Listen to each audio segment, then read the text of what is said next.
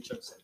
Nou, ja, het is disappeared from my Richardson Ciguene from Musée National d'Histoire Naturelle in Paris. Who closed this off. This session off is a talk about application of fuzzy measures to move towards cyber-taxonomy. Thank you. Hi, everybody.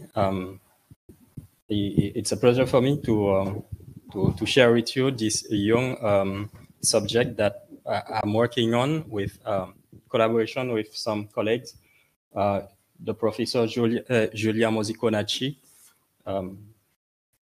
Francis Clément, who's the director of information system in the National Museum of Paris, and Aurélien Miralles, who is taxonomist in the museum also.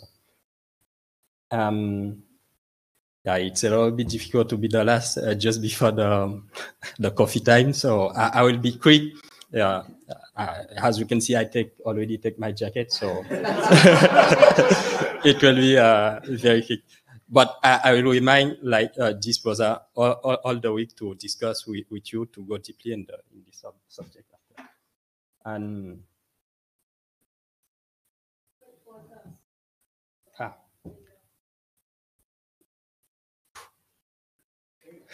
that's it. Just one slide for the context, just one for the methods, two for the for a use case to present you what an example what I'm talking about. And at the end, if you have any question, it will be a pleasure for Anne-Sophie to answer them. Thank you, Anne.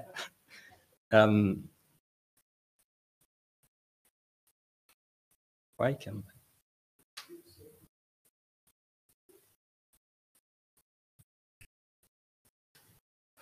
Okay. The study of millions of specimens housed all around the world in natural history collection provides like accurate inventory of species. But for the last decades, like the two last decades, biological taxonomy has generated a very large amount of data. And some people talk about the fact that today taxonomy is a big data science, and it's true because we have a lot of data in taxonomy. And the fact that a taxonomist use all the data around a specimen to work, to do research, is what we call here cyber-taxonomy, or some people prefer like integrative taxonomy, etc. So the problem with that is today, to do integrative taxonomy or cyber-taxonomy, the researcher need to go searching for all data, because the data, those data around the specimen are produced by different institutions or are stored in different databases, etc. It's a little bit difficult to access to those data because it exists a few direct links sometimes between the specimen and those data around it. And another problem is generally the data on the specimen in the museums are like poor quality, because you will find like some missing data about the specimen. You will find some typological error, etc. So that's the main problem today to do effectively like taxonomy, integrative taxonomy, or for cyber taxonomy. And now it's an obligation to use fuzzy methods, like find good fuzzy methods to link effectively data about specimens to all the databases that can be linked to a specific specimen. And in this case, the main data about the specimen that we will use to to try to link them to other databases will be the classification data, because generally when you know the specific epithet, the species, the genus or the scientific name, you already have enough information to find a link in other databases for this specimen. And to do that, you don't have a lot of choice. You need to be able to cross databases, like your specimen databases with other databases to find the food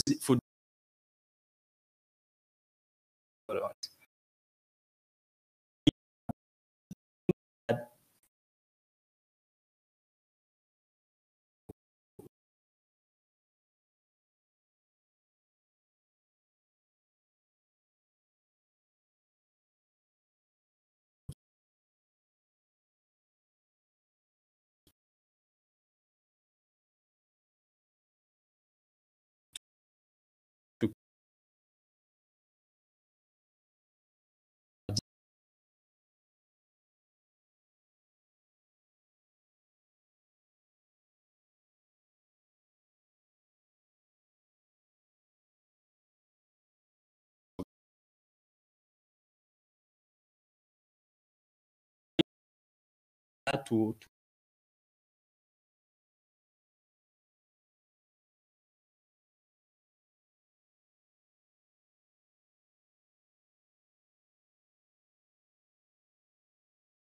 we did with a team in the testable, like for distance metric, for similarity metric, Liebenstein. That's basic. It works, and we just readapted to be able to compare data. And for NLP library, I don't know, the data scientists know very well Fuzzy. That is a great library, NLP library that already implement a lot of metric data similarity matrix, and allow people also to cross big lot of data, so two big database by example. And to do this work, we use the data set of about 12,000 specimens, reptiles and amphibians. And we crossed them with the GBIF backbone, and the goal was to see if we can approach those two databases and find the correspondent data from GBIF for each specimen of the museum. And as you can see with the figure A, the green part is represent the exact match that we found for some specimens, so it's not a problem. The red part was the part disparate, so for the specimen we didn't find like match. Okay, it showed that we don't have this data in the other database, and the gray zone was like the uncertain zone between 90 and 99% of similarity. 2 minutes already? Oh, okay. I'm not quick finally. And when we make a zoom on the gray zone, like you can see it in the figure B, with the taxonomies, we studied the thing, and we saw, like, by example, between 98 and 99, it's generally the same thing. We just have some like a typographical error, etc. And another category where you have some larger error, like some difference in the date, etc. But we are talking about the same thing in both. But we still remain an orange zone that is like about 2% of the data that should need human intervention to say if those data are similar or not with the database that we compare. And what is great with this work is we can use the fuzzy method to create links between the databases, but we can use it to enrich our main database. By example, in JB, it's more complete than our databases, but we have some ranks. So okay, that we didn't have, but this example with the orange example, you have Peraka was the in JB with 2R, and Peraka with 1R, and Peraka in the museum with 2R. That it's a typical error that we can find, but we know that it's the same thing. That's all the meaning of this fuzzy method to compare databases and to link them. So in conclusion, it's today to move to Cyber-Taxonomy or integrative taxonomy, we have no choice. We need to have good fuzzy method to make this comparison. And we can use this method both to do quality on our side, but also to link or interconnect those data sources. And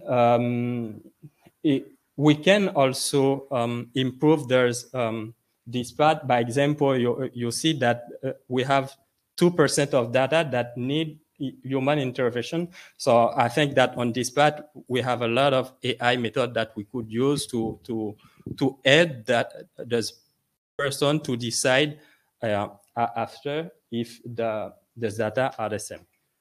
So this part, I leave it. And if you have any question, as Sophie is ready.